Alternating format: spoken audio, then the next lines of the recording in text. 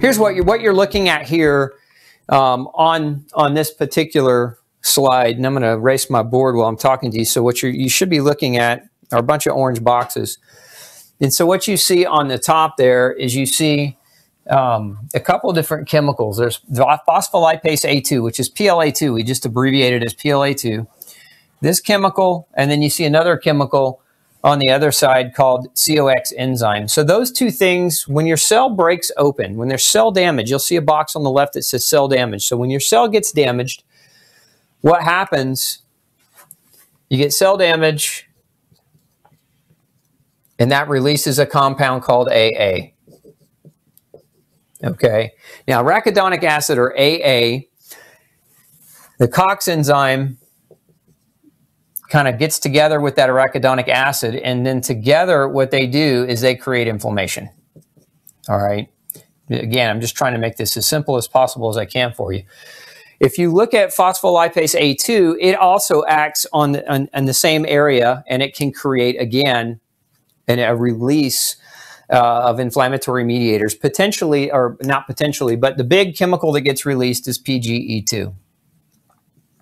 Prostaglandin E2. It's just a type of chemical that is produced inside your cells as they're damaged and as those enzymes take effect on them. So the outcome of having PGE2, so what happens is PGE2 stimulates fever, it stimulates pain, okay, and it increases antibody production. So again, just trying to show you this diagram so that you I drew a picture of it earlier, but it was a little bit more confusing than I wanted it to be. So just trying to make it more simple and easier looking for you. Now, once that happens, so this is what we call acute inflammation. Acute inflammation is the part of inflammation when the damage is initially done. And this is where people get into trouble in the hospitals. It's not chronic inflammation with this illness. It's acute inflammation, pneumonia, and inflammation that occurs in the lungs. It's that acute inflammation that releases, right? All this prostaglandin is released. It leads to kind of an opening of the barriers in the lungs so that things become more permeable, and fluid and blood and cytokines and other things that your immune system sends in there to fight are flooding in. And so we get this acute inflammatory response, which is this really heightened inflammation. And with that heightened inflammation, if it's acutely, it's got to happen. So we kind of want that acute inflammation, because after acute inflammation, we get healing. So if we block the acute aspect of inflammation altogether, then it also can actually potentially slow down the healing process. And that's really what I want you to understand. Now, again, if you're in the hospital and you need to block acute inflammation to save your life, that's one thing. But if you're at home, and how can we start to apply this? Let me show you the next slide, because I want to show you, so now what you're looking at is you're looking at a slide here, and you see that PLA2 enzyme. You see a big black X on it, and you'll see that steroids and quercetin. So this is where one of the mechanisms of action of how steroids block inflammation is when you have damage, this enzyme PLA2 is blocked by steroids, and so that stops the inflammatory damage from persisting and going on. But again, long-term steroids also inhibit the healing process. You'll also see there, though, underneath steroids, you'll see something called quercetin. So quercetin is a bioflavonoid. It's a plant-based product or plant-based chemical that has anti-inflammatory properties on that enzyme.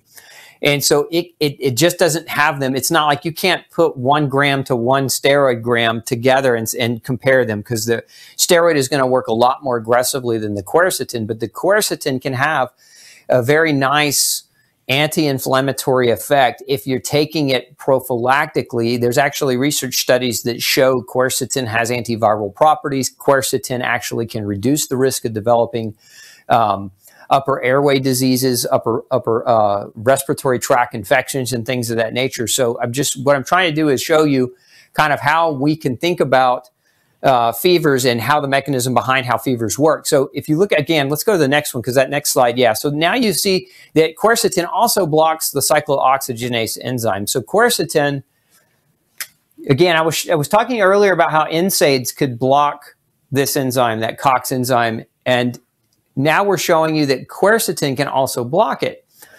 And the reason I'm showing that to you is because quercetin can block it, but quercetin can block it not quite as aggressively, but without interfering with the healing phase after the acute inflammatory phase is over. So that's one of the benefits of having quercetin or using quercetin. And that's why a lot of scientists are focusing in on quercetin as a potential for COVID-19. There's no research studies that have been done, but there's some major studies that are getting ready to be approved and launched on the use of quercetin.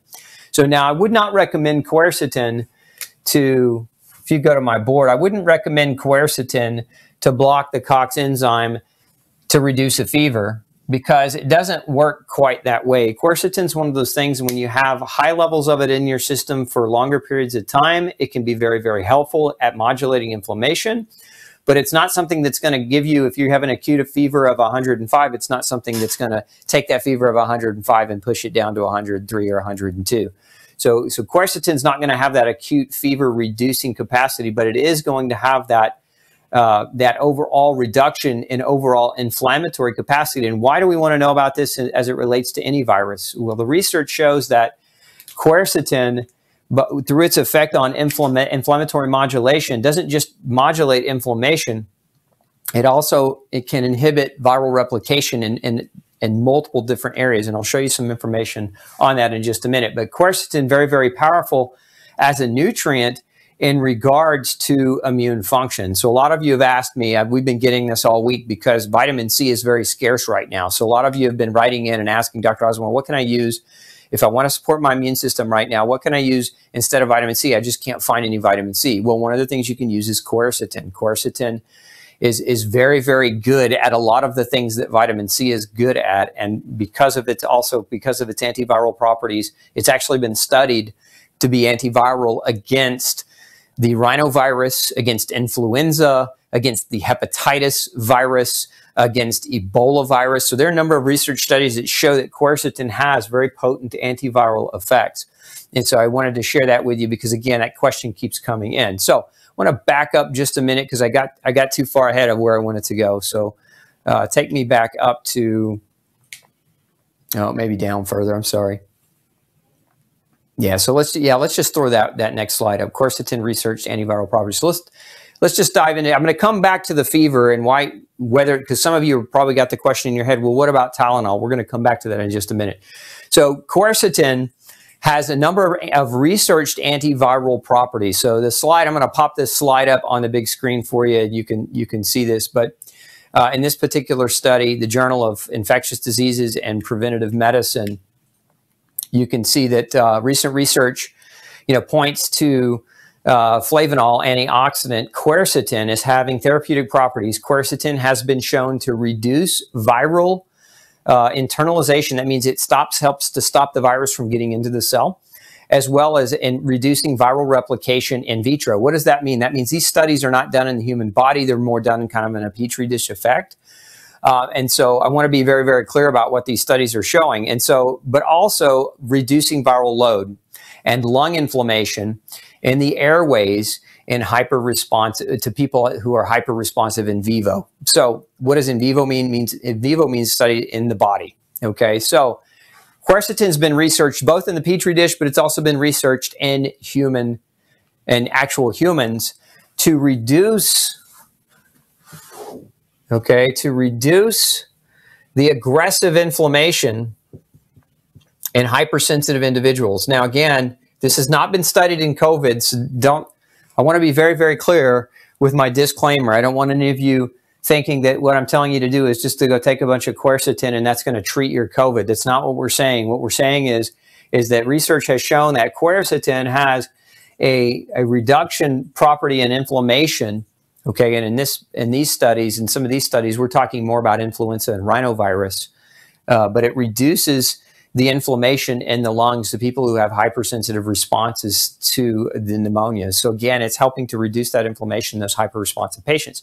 Well, those are the ones that we're worried about, right? The people that are overreacting. So again, I'm showing you this to show you that there's a potential mechanism, and again, it hasn't been studied in COVID-19, but there's a potential antiviral mechanism and anti-inflammatory mechanism that quercetin has already shown in both human studies and in vitro studies to be a very, very powerful mechanism at reduction of inflammation. So let's now go to the next slide. So this is actually taken from the same article. So you can see that there are different things. This basically what this picture is showing you is that quercetin, it has multiple effects, right? So number one, it inhibits viral replication at various stages.